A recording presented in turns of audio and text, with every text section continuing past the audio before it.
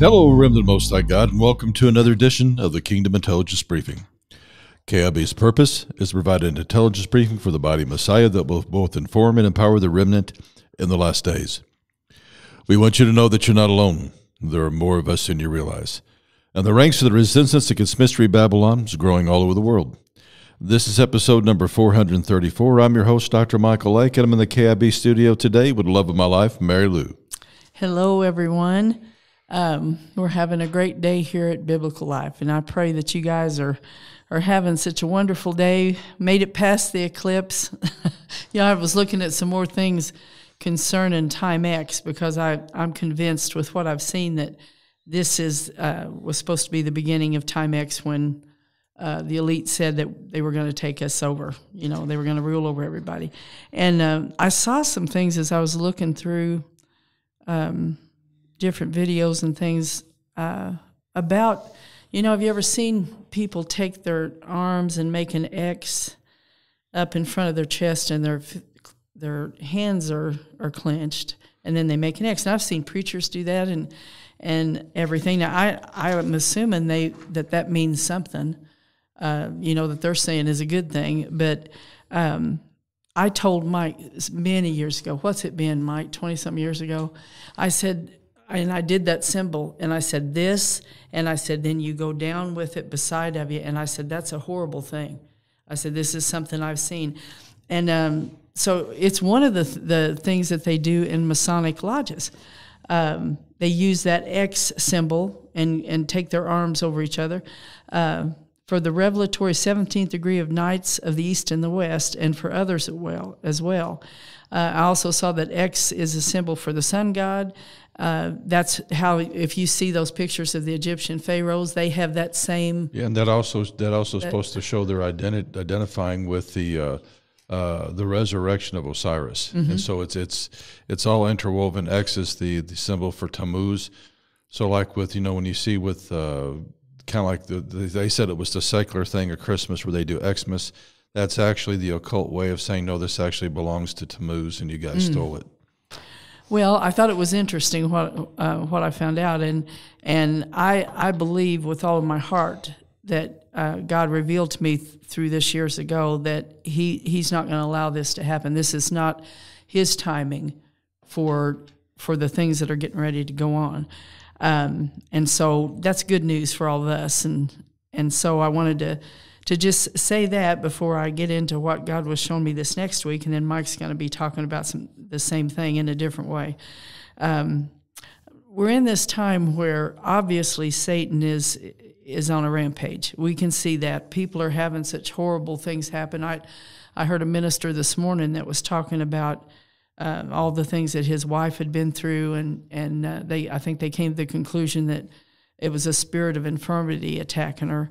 But I mean, I hear one after another, prayer requests for these things. So this is not an easy time we're in, and that's for sure. And I do think that there's high level occult activity because they've been preparing for this time X for a long time. I was kind of shocked at some of the responses that I saw on the internet where the people were crying, and I mean, I guess it's a spectacular sight. I didn't even pay attention to it. I just noticed, hey, it's getting darker. And we were over here at the office doing things. We're busy working. So, it just wasn't a big thing to me. But I think that this is so intermingled with what Satan's wanting to do right now. I think it was really catching people off guard or something. So anyway, we made it through, and this last week, God it's been quite a while since I've had any visions of things. And almost all the ones I get are either, showing me something I need to pray over a person or the nation or something. And so I'm not going to go into a lot of detail, but I wanted to mention the things that God showed me so you guys can be praying too. I saw trains being used as weapons. And there's a lot of ways that could happen, because, those things have a lot of power just in their movement. But I think I can say this, that I think it was more to use that train to bring in maybe some kind of a deadly chemical. or maybe something that is an we've explosive that would. Well, we've seen, like in Pennsylvania, the damage that can happen if there is toxic cargo on and there's a train derailment. Right. Just how catastrophic that can be for a local community. So if this would be a planned event, that's things that we can pray about. And one of the ways I've been praying since God showed me that is asking forgiveness for the sins of the railroad companies, because there were lots of things done in the early days that were really horrible, where they took the trains through and, people lose their land and they never got what it was worth. And there's a lot of times they were forced out. I mean, there's stories there's a lot of things about people's houses being burned down and all kinds of stuff. And to so, make way. Anytime that there's sin involved with land or corporations or whatever, I believe that's the basis that Satan can really use those things. And anytime there are like terrorists or anybody that are using anything, that the enemy knows to gather the demonic forces that have a legal right to work with that. And so if you be praying over that. I also was praying about a vision I saw about an attack on a dam. This was one dam I saw, but I'm thinking, well, if they would plan this for one, they might do other ones. And so we can, and now I also had, let me find it. Oh, here it is. I had a friend send me an alert from Steve Quayle, and it said this: Mideastern terror cells, according to background sources, have been given the go-ahead to start their mayhem in the USA as the Iranian high command has headed to their secret bunkers with their aircraft responders turned off. Bridges, dams, and infrastructure plans are the highest priority targets, along with any and all arms or defense manufacturing plants. So that was a confirmation to me. I got that on Sunday night. I read that. And so I thought, okay, we've got to beef up our prayers over these things. The other thing that I saw was a huge drone being prepared to be used for destruction.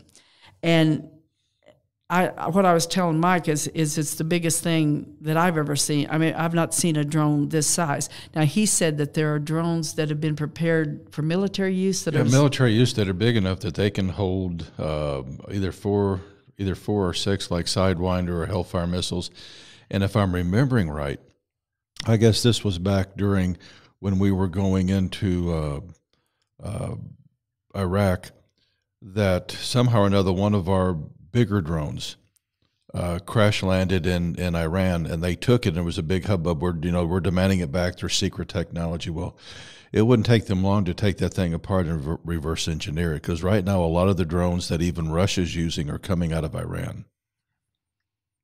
Well, it's this what I saw was bigger than anything I'd ever seen. I've seen the drones even like they'll look for a missing person over land, and those are bigger than the little ones. These are the size of a car. Yeah, but that might have been it, because it was a huge thing. So also, when I forgot to say about when we're praying on attacks against dams, we can ask forgiveness for the sins concerning the waterways, because there are all the druidic rituals that are done in the waterways to invoke the water spirits. And so, again, Satan would, if he's, prompting people to do this, his kingdom he will use everything at his disposal to ensure that is carried out, and those water spirits would aid in that. And so we can ask God to forgive the sins of the waterways, any druidic rituals, to break that power. And I think that always helps. I think one of the things as you were sharing all this, it's what came up in my spirit is that, the hens are coming to roost kind of thing. Mm-hmm. How many times has the CIA or some clandestine organization under the deep state has used the United States to go and do these very things to overturn a government? They'll go and they will attack the infrastructure, they'll attack the power, they'll attack dams and different things to cause such chaos that it causes a regime change. And one of the things that God put in my heart this morning is to begin to pray for the sins of America, that where we have done that and not done it righteously, but have done it for because the military-industrial complex or other corporations wanted more favorable government in the There's country. There's always more involved than what we are told. Yeah, we're just told the tip of the iceberg of what really goes on. And so we just need to ask to God to forgive that and to directly judge the things that were involved. And one of the things that I've been praying, it's not even the operators on the ground. If you have some spec ops guys and they're being told, go blow up this bridge or go blow up whatever, that situation, I think, as far as heaven is concerned, doesn't hold those guys accountable. Who he holds accountable are the people behind the scenes that made the plans, that pulled the levers, that gave the orders. And one of the things I've been praying is, God, forgive America for the things that have been done, that if most of the American citizens would have known this stuff was going on, we would have been screaming at the top of our lungs not to do it.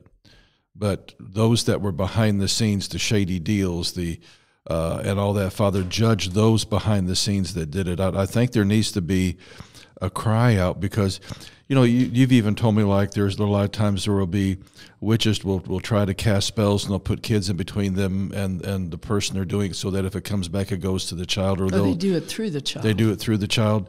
And God was beginning to tell me back then to begin to pray it goes back to the original sender. And I think that's what there are people behind the scenes, Mary, that are deep state, that are no more, they're not, they're international, so they don't care about America, they don't care about China. There's this international agenda. That everybody in those letter agencies is bad. No, there's a handful, but they're very powerful. And we need to just begin praying that God would allow the judgment for these things to go back on the individuals. Those that were really in the know, that were doing dastardly things.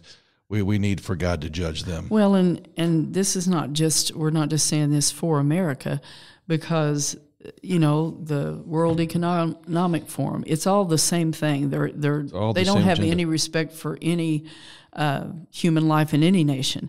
But this is just a pattern God's given us. And where he took me to read this week, as he was showing me all this, he said, go to Ezekiel 28. And so I'm going to start in verse 11. It says, moreover, the word of the Lord came unto me, saying, Son of man, take up a lamentation upon the king of Tyrus, and say unto him, Thus saith the Lord God, Thou sealest up the sum, full of wisdom and perfect in beauty. Thou hast been in Eden, the garden of God. Every precious stone was thy covering, the sardius, topaz, and the diamond, the beryl, the onyx, and the jasper, the sapphire, the emerald, the carbuncle, and gold. The workmanship of thy tabrets and of thy pipes was prepared in thee in the day that thou wast created. Thou art the anointed cherub that covereth, and I have set thee so. Thou wast upon the holy mountain of God. Thou hast walked up and down in the midst of the stones of fire. Thou wast perfect in thy ways from the day that thou wast created till iniquity was found in thee. By the multitude of thy merchandise they have filled the midst of thee with violence, and thou hast sinned. Therefore I will cast thee as profane out of the mountain of God, and I will destroy thee, O covering cherub, from the midst of the stones of fire. Thine heart was lifted up because of thy beauty, and thou hast corrupted thy wisdom by reason of thy brightness. I will cast thee to the ground. I will lay thee before kings, that they may behold thee. Thou hast defiled thy sanctuaries by the multitude of thine iniquities, by the iniquity of thy traffic.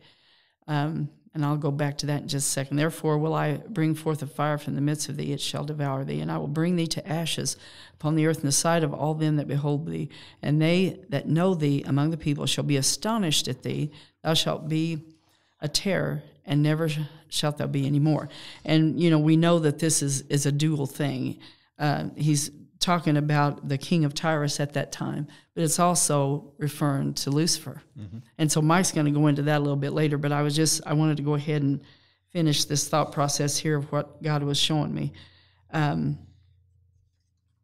looked at Matthew Henry about like the word traffic.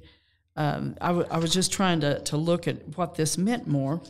And so in Matthew Henry, it takes you to Amos 1:9, where it says, Thus saith the Lord, for 3 transgressions of Tyrus, and for 4, I will not turn away the punishment thereof, because they delivered up the whole captivity to Edom, and remembered not the brotherly covenant. And so let me tell you what then Matthew Henry says. It says, the peculiar sin of Tyre is delivering up the whole captivity to Edom, that is, selling to the Edomites those of Israel that fled to them for shelter, or in any way fell into their hands, not caring what hardships they put upon them, so that they could not make gain of them to themselves. Herein they forgot their brotherly covenant, the league that was between Solomon and Hiram king of Tyre, which was intimate, that Hiram called Solomon his brother. And then they put in a note, it is a great aggravation of enmity and malice when it is the violation of friendship and of a brotherly covenant. And so what I believe God was showing me, Mike, if I make mistakes here, you correct me, because I haven't had a chance to go through this with you because you had been at the conference and had so much to do when you got back. But what I believe God was showing me through this is the connection between the king of Tyre and what was done there that brought judgment, because the elite in this nation have broken the original covenant with the people. They have. And the elite have broken it with every nation, I believe, because, you know, when it was talk of the iniquity of the traffic, you know, when you sell people, these elite have merchandised people. They have. Well, that's part of what it claims that Babylon has done. It's sold the souls of men. And they've essentially made the United States a trafficking center. Yes. And with what's going on at the border, and all the children, they don't even know where they are. You know, we've got the defilement of the unborn that has been used for merchandising. You've got the human trafficking element of it. You know as well as I do that this whole viral thing that was sweeping through the world, at the source of that was merchandising for money. There was billions of dollars that was made. And drugs and all. I mean, yeah. that's and so not only is the horrors of what's being done, but it's breaking every covenant. Absolutely. It's breaking the covenant that was made that, you know, that the government is supposed to protect the people. Well, when we have a constitutional republic, there is a covenant between the government and the people, that it's by the people, of the people, and for the people, and they put our best interest at heart. Mm-hmm. That covenant's been broken. The covenant that when industries create food, that is going to be healthy, it's not going to make us sick. You know, that I outlined this in the Shinar Directive, that the same companies that create the Frankenstein foods are the same companies that run the medical industry, so they're creating their own. Yeah, they give you an illness, and then they have to give you the answer to it, which is their drugs, sometimes unbelievably expensive. And I mean, there are laws in the books right now. Let's say that I found an herb, and I could prove 100% it would cure cancer or cure this. Did you know there are laws in the book that the moment that can be proven, it has to be taken off the market? It's immediately classified as a Schedule I drug so that nobody has access to it. And there's a B vitamin, I forget, B17 or something like that they proved really helps with that, Mary. They snatched it up off the market. Once the nutritionist could prove it actually worked, they snatched it up off the market. And I tell you what, you can't get it anywhere. And you can't even find it in a pharmaceutical. Why? Because it's about making money. Everything about Babylon is making money. And they see people as cattle. It's like with Tyre. They just saw a way of making money. We're going to take advantage of this crisis, and forget about the covenant. Forget about the relationship that our king had with these people. We're going to make money, and we're seeing that with banks. We're seeing that in every single industry. It's across the board. It's the spirit of Babylon. Well, this king of Tyre, as you're going to go into here in a little bit, I mean, he was being totally controlled by Lucifer. Absolutely. And so, what I kept getting is, because these evil people have sown death, that's what will be reaped, because it says in Galatians 6:7, be not deceived. God is not mocked, for whatsoever man soweth, that he shall also reap. And so as I was going through all of this, I felt like God was telling me that we can bring this before him, to stop what these evil people are doing, to bring it before his court. And I think the reason that he showed me about the king of Tyre was because the judgment that came there because of these things. And it's like a precedent in a court. I wrote out the actual thing that says what a precedent is. the definition. It says precedent refers to a court decision that is considered as authority for deciding subsequent cases involving identical or similar facts or similar legal issues.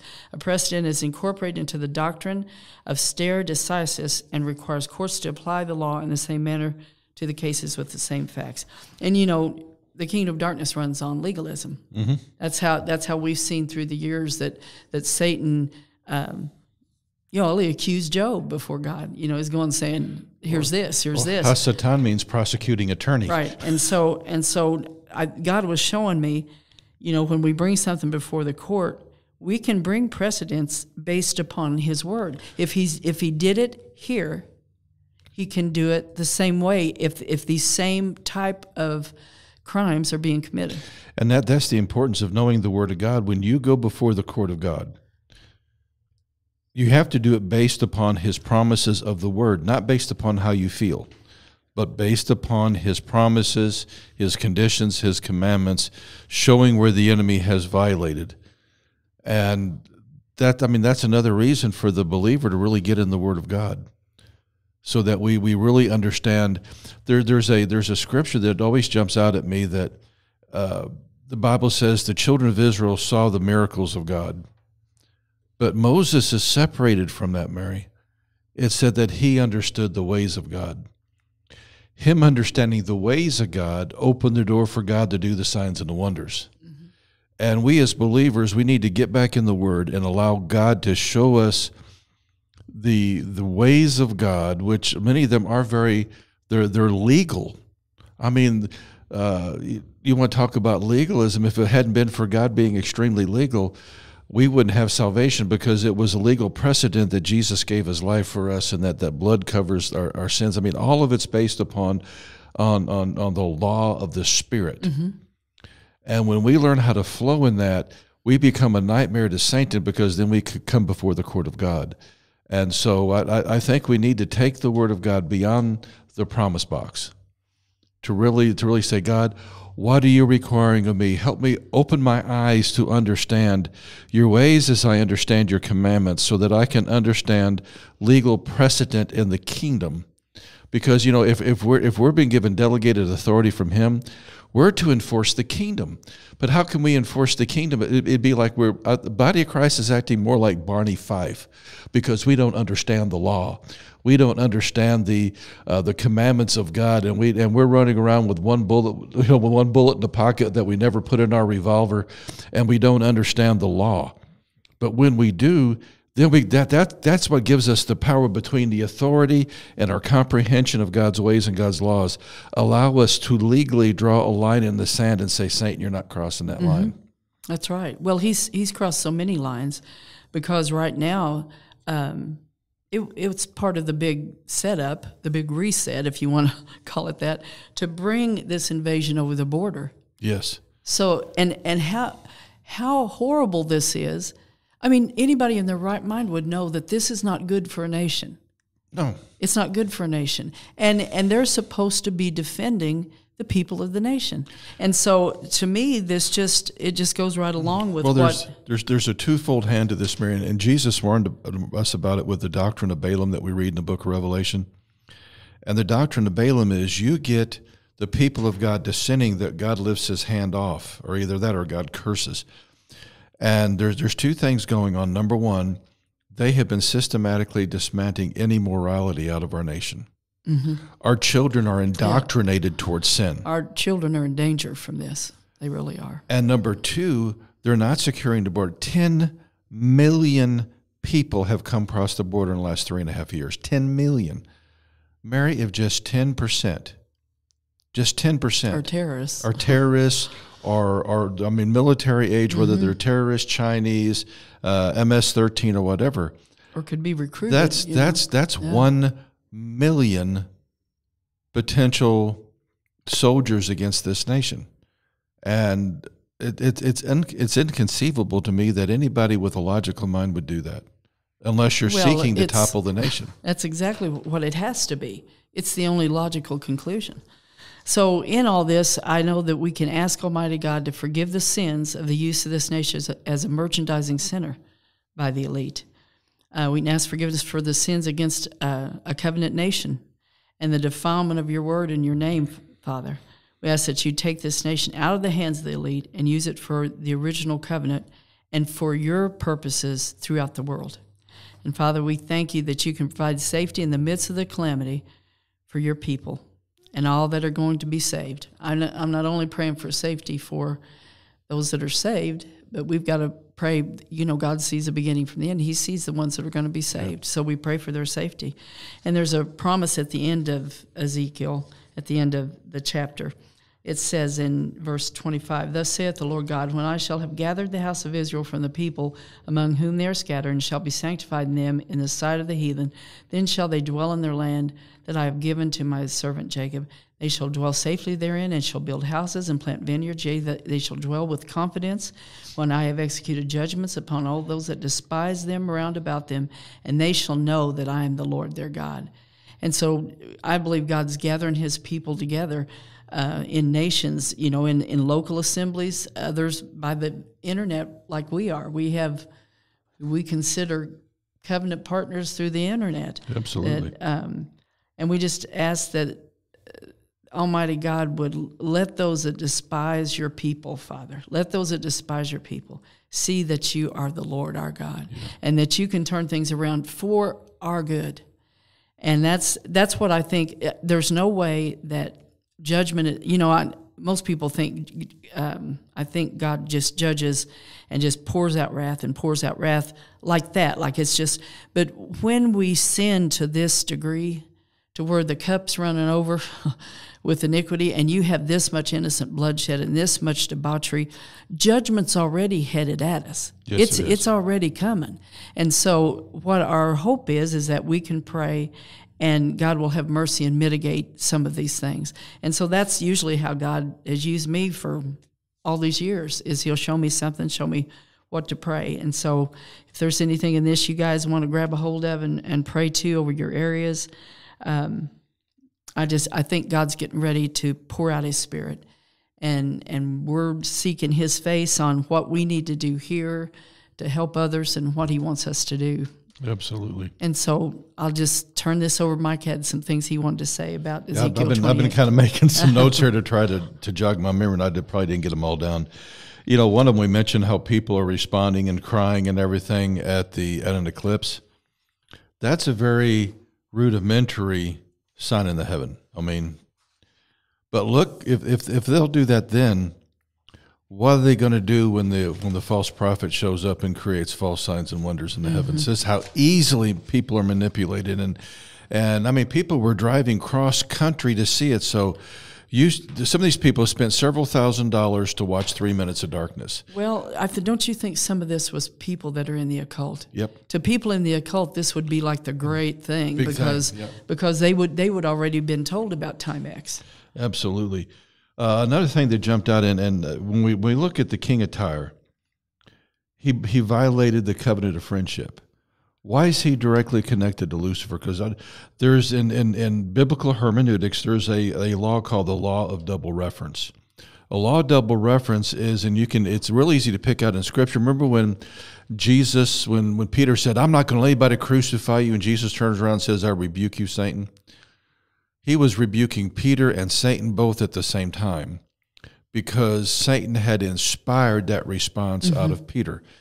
And through his anger. Yeah. And so you can easily see that, well, with the law of double reference, and I'm going to read this out of Dake's notes.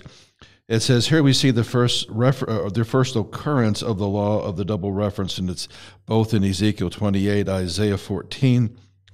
In these and many other passages, a visible creature is addressed, but certain statements also refer to an invisible person using the visible creature as a tool. Thus, two persons are involved in the same passage, and the principle of interpretation is, in such passages, is to associate only such statements with each individual that could refer to him. Like when we read this in Ezekiel, it says he was in Eden and walked among the stones of fire. Well, the king of Tyre couldn't have done that. Right. But as you were talking, one of the things that dawned on me, before God created the physical universe, and we don't know exactly when he created the immortals or the angels, okay? But the book of Job tells us that they sang at creation, that they watched him create the physical universe, and they sang, okay? And they're, to me, because they were created first, they were the in other words, they're the elder race, if you will. There was a friendship and intimacy with God, that they're there before his throne. They get to see things that one day you and I hope to see. Lucifer was over the throne of God, and in fact, many of the scholars of Rabbi believe that the throne of God is actually made up of angels, and the top canopy, the cherub that covers, was Lucifer, and so there was in a sense a type of intimacy there. And so when Lucifer fell, he violated a covenant of friendship with God the same way that the king of Tyre's descendants did with the children of Judah. I can see that. And so there was great betrayal. They knew God better than Adam ever knew God. I mean, God would come down, Jesus would come down and walk with him in the cool of the garden. It was the very first thing he saw, and I've taught about that in the Kingdom Priesthood, the very first moments of Adam's life and how it's instilled into our DNA. The very first thing he saw was the face of God, and I go into all that. And the moment you're born again, what do you long to see? It goes right back to what Adam first saw. I long to see the face of God, that there has been a veil put over. I can't see the face of God right now. We need to understand that I don't want to ever, in my walk with God, be associated with anything that Lucifer has done, anything the king of Tyre has done. There's a process of covenant. The very first covenant is blood covenant. The second covenant is a salt covenant, which is a covenant of friendship. And you know, there's 4 different covenants. There's the covenant of inheritance, the shoe covenant. The very final one is marriage covenant. That one of these days that we're going to be a part of the bride of Christ. It's coming. So when you go from just what I call lackadaisical Christianity, okay, I'm covered by the blood, I got my Willy Wonka ticket, and some people never go any deeper. And I mean, it can be so much deeper. The second one, Jesus says, I no longer call you servants, I call you friends. So those disciples had went from servanthood to the king to friendship with the king. If we get to that position, and if we ever betray him, we're doing the same thing the king of Tyre had done. We're doing the same thing that Lucifer had done. That's why every inch that you develop in your walk with God, don't let the devil get you to turn back. That's why Jesus said, those that walk with me, but turn back and turn back from the plow aren't worthy of me.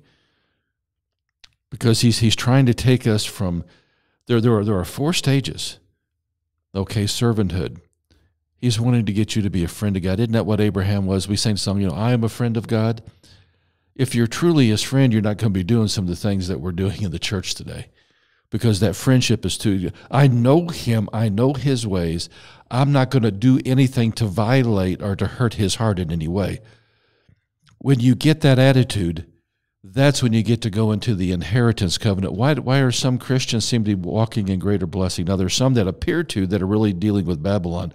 But, I mean, people like Henry Groover and so many others that we have seen that have really I haven't even thought of Dietrich Dudeman, because I was down there with Michael Bodea. Dimitri, yeah. Yeah, Dimitri Dudeman.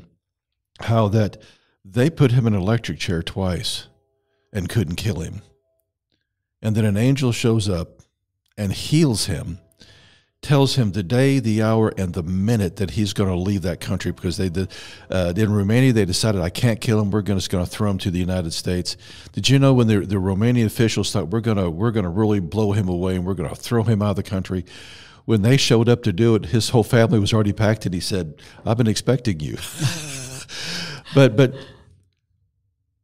I think that God was able to use him and do those things because he had such a heart for God that he was willing to do whatever he could to smuggle the word of God into his country for the sheep.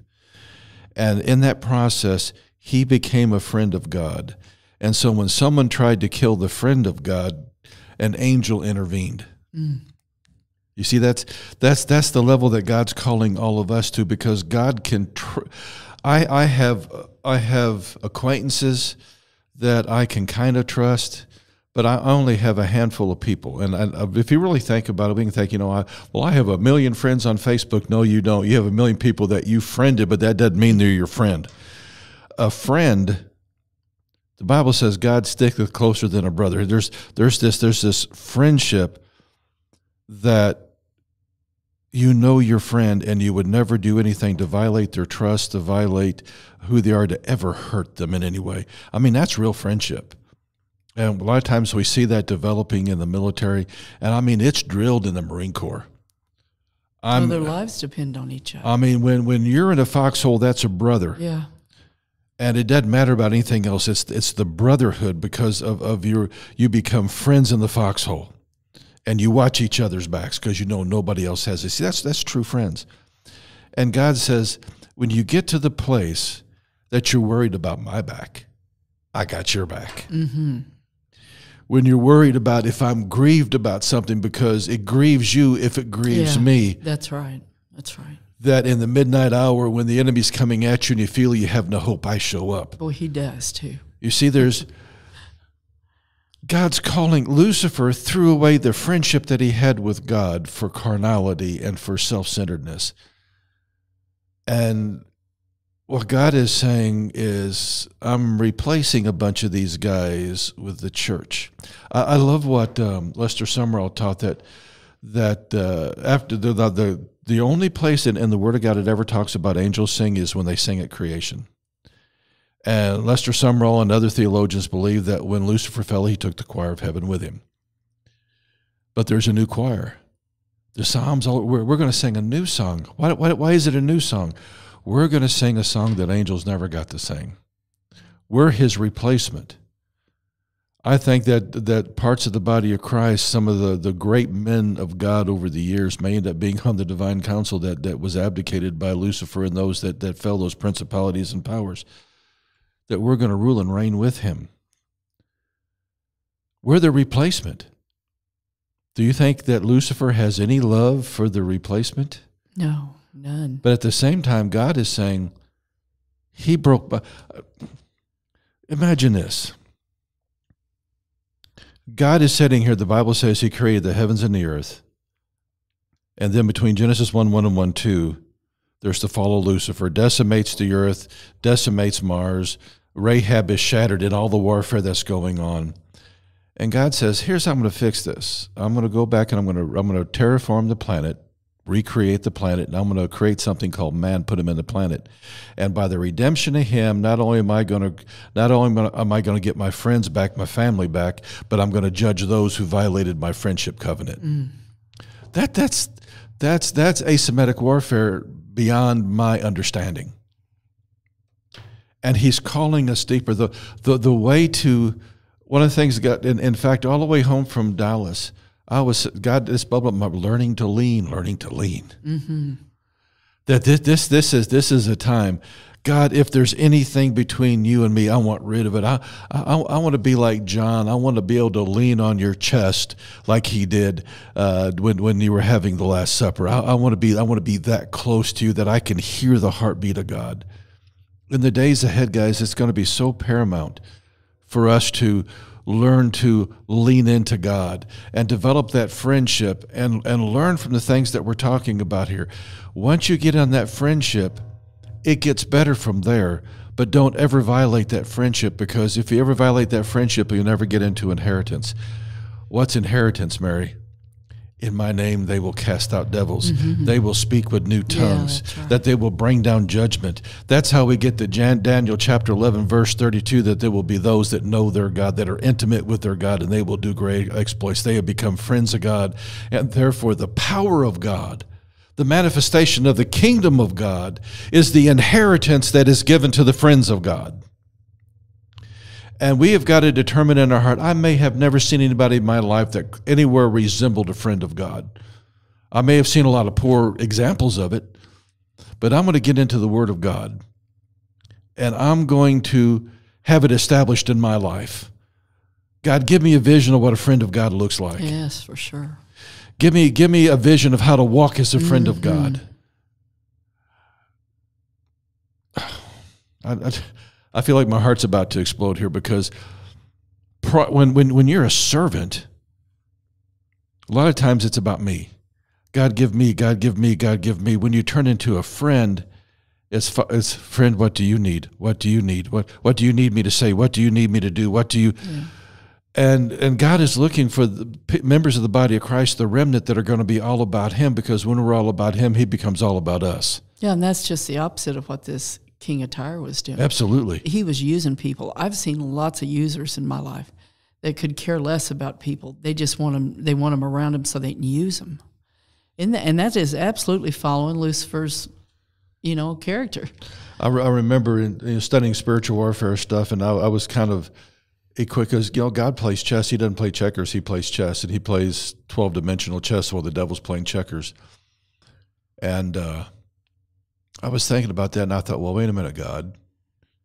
Are you telling me that there are pawns in the kingdom? And it's like I could hear the Holy Spirit says, you don't get it. To the devil, you look like a pawn, but you're carrying weapons of mass destruction. Mm-hmm. You see, he said, you could be my friend, and he don't know it. He moves against you, and all of a sudden he has the worst day that he's ever had. Yeah, that's true. Because the devil, every piece on the chessboard for God is dear and is precious. He doesn't use anybody. He doesn't use anybody. He can orchestrate things for our good. He can. And when it's our time to go, it's our time to go. But I want to be like the Apostle Paul. I want to say, I finished the race. I've run the race. I've finished the fight. I don't have a thing left to do. And he was ready to go home. Because for all of us, the end game for us is all of us, for when we get into his presence, to hear, well done, my good and faithful servant. Knowing that he loved us and he had us every step of the way. And see, if I become a friend of God, to where I learn to lean onto his chest, and I'm attuned to his heartbeat, that's how we're going to survive the days ahead. All of a sudden, I start praying the things that he needs to be prayed to get his will done in the earth. All of a sudden, I begin to be, I get the vision of what he wants. I lay what I want down. We see it in the Psalms, delight thyself in the Lord, and he will give you the desires of your heart. And we misread that all the time. When I delight in God, he puts new desires in my heart. The carnal things are crucified. The kingdom things begin coming alive. And when I'm on kingdom assignment, how did Dietrich Dudeman go through all that and end up in America? He was a friend of God, and he was on a kingdom assignment. And I know so many others. I remember there was a story of some people coming out of East Germany when I was over in Germany, that they got to the train station and they had everything set. And the secret police had German shepherds there to basically eat them alive, and they were ready to capture them and stuff. Those people prayed, and those German shepherds bowed down before them. And it's so astonished the soldiers, they let them get on the train and go. That was supposed to be the moment they died. Mm-hmm. And instead, those dogs bowed down and whimpered instead of attacking. Yeah, there was a lion's den that they bowed down to. I remember Henry Groover telling about he was down in Colombia, and God told him to go and witness to a Colombian drug lord. And he walked up at night by himself to the gate, and he said, God has sent me here to give a word to whoever the guy's name was. Oh, you get out or get it. No, God is. And they had two big Doberman pinchers. They sicked those Doberman pinchers on them. Those Doberman pinchers come running up, and he said, I had no fear. I already died in Christ. I had no fear. And he said, those good boys come up there and let me scratch their ears. Said, made those guys with the machine guns in the background just so mad. And he said, I never got in, but he said they saw a sign and wonder that day. That there was a man who came in the name of Jesus that had a word from God for them, and they couldn't touch him. Now that way God used Henry in a good way. Yes. But he doesn't use people in pernicious for pernicious reasons like the devil does. The devil uses people for, horrible things. But God uses his people to get his will accomplished, and it'll always be a good thing. It's always a good thing. And I've said all that to say this, guys. Imagine the deepest that you could ever get in God. and you're still playing in the kiddie pool. We have so watered down our theology. We have so watered down everything in American Christianity that we're barely scratching the surface. When you become a friend of God, God says, you know, I need to go destroy Sodom and Gomorrah, but I got to go talk to my friend before I do it because he's got family there. That's mind-boggling to me. Yeah. And Sodom and Gomorrah was not a little thing, Mary. Sodom and Gomorrah was a metropolis of about 2 million people. It was not a little village. And there's all kinds of archaeological stuff going out. When that meteor or whatever it was that hit that took it out, it pulled the salt water out of that area, and it basically put it at about 3,000 degrees, and it basically just shot all the, because there's salt deposits like unbelievable. And we know scientifically now how Lot's wife turned into salt. She went back and got hit by that saltwater blast of 3,000 degrees. And it instantly turned her to a pillar of salt. And so, I mean, all the things that we're seeing in the Word of God is coming up with archaeological and scientific evidence of exactly how it happened. Could you imagine God saying, listen, I need to go and judge Hollywood, but before I do, I've got a friend that I'm going to go talk to. And what I'm trying to say is there's a level of intimacy that God wants with us that we cannot even comprehend, that he would come to us and talk to us before he does judgment so that we can prepare and so that we can do. Remnant members, every single one that is a remnant member is called to that level with God. But the den of Babylon has kept us from it. They have taken over our seminaries, all the junk that we're seeing. Mary and I, there every once in a while, she'll pull up somebody on YouTube there's a couple of them, I just love hearing anything they have to say. I may not agree with all of it, but I understand and it agrees with my spirit as far as this guy's right with God. He may not have it all perfect. I don't have it all perfect. No, we just disagree on pre-trib, post-trib, all that stuff. but you know, some of these guys, the moment they come on, I mean, the hair on the back of my head stands up and say, "Oh my, no, that's wrong spirit," and it's proliferating. You see, all that din, all that craziness, keeps us from being as close to God as we need to be. And right now, I believe that if there's anything about this eclipse that does anything, it's God saying there's an open door to a deeper intimacy with him if we'll build our prayer closet. I had, coming back, I just wanted to get home, and I was tired. I mean, we had a great conference. I got to meet Stanley and Leslie Johnson, wonderful people. I met a lot of other people that I was wanting to meet. But by the time I got to Sunday morning, I was tired. Now I remember getting in the car and saying, "Father, where Philip, you just translated him there, and he was able to talk to the eunuch. It'd be nice for me to get out of this parking lot and pull into my driveway, and not have to drive the 8 hours to get home." And God didn't do that, but what God did do is I had a time of prayer and praise and worship all the way home. That was greater than the other. That made it feel like I was only on the road for a couple hours. Now, my back and stuff told me a little bit different. Yeah, you've been sitting in this car for 8 hours, but for my mind and my spirit, it was just I was caught up in singing, and I hit some bass lows I haven't hit in a long time, hit some highs I hadn't hit in a long time, and when I missed it, nobody could hear it but me and God anyway. But it was a time of rich fellowship, and I think that's what God is calling all of us to, is in the days ahead, and that there could be, we need to understand that the kingdom of darkness, the currency of Babylon is fear. It's fear. The currency of hell is fear. The currency of the evening news is fear. The currency of heaven is faith. And God is saying, if you're in me, you'll not respond in fear. God has not given us a spirit of fear, but a power of love and a sound mind.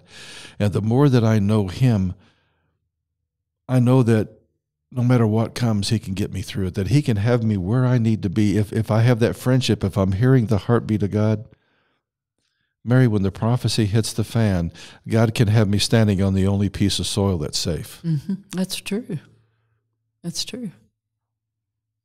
I've seen miracles of God.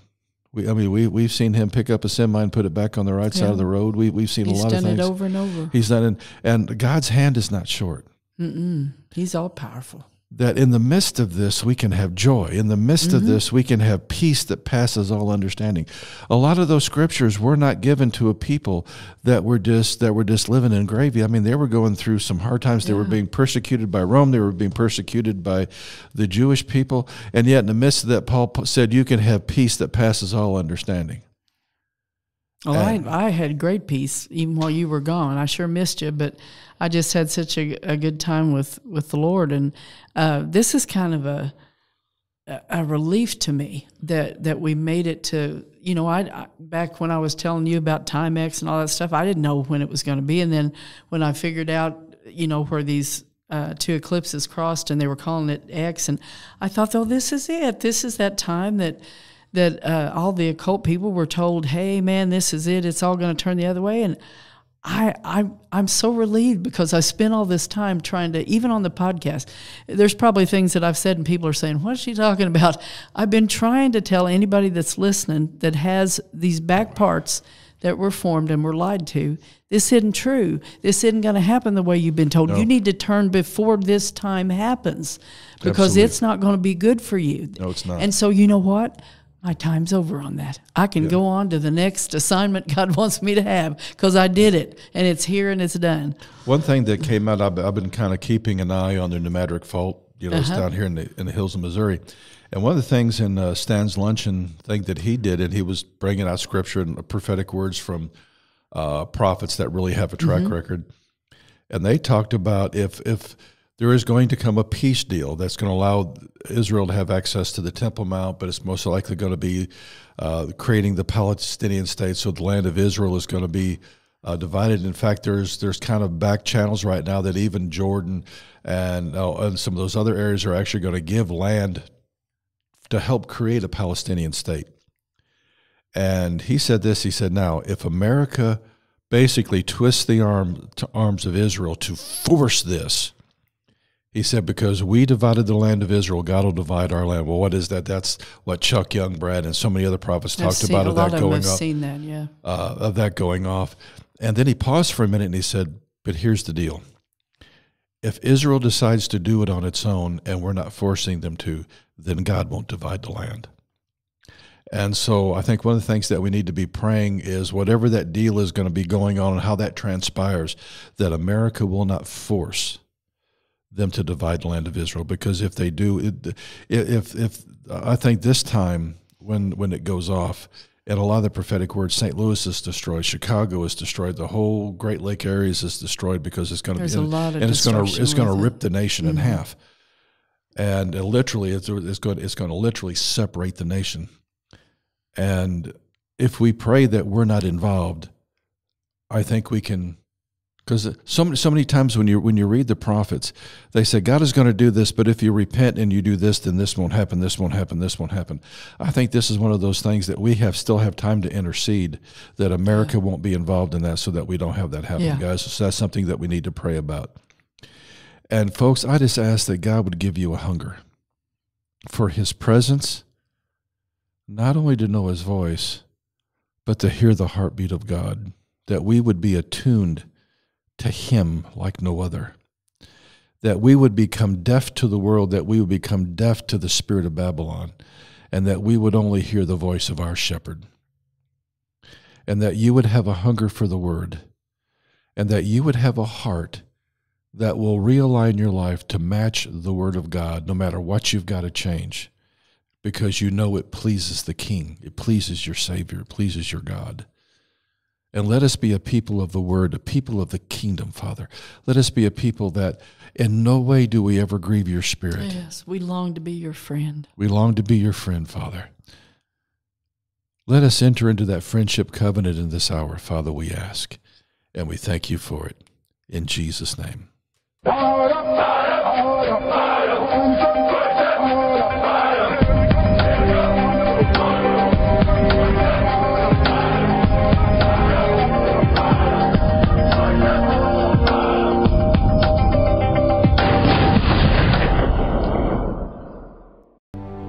informed. Tune in to weekly podcasts by Dr. Michael and Mary Lou Lake to keep you informed, inspired, and empowered in the Kingdom of God. Tune in to www.kingdomintelligencebriefing.com. That's kingdomintelligencebriefing.com.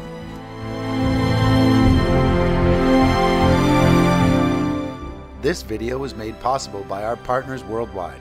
Please prayerfully consider supporting the ministry that is preparing the remnant for the unfolding of end times prophecy. Send your offerings to Biblical Life, P.O. Box 160, Seymour, Missouri. That's Biblical Life, P.O. Box 160, Seymour, Missouri, 65746-0160. You can also donate online at store.biblical-life.com. That's store.biblical-life.com.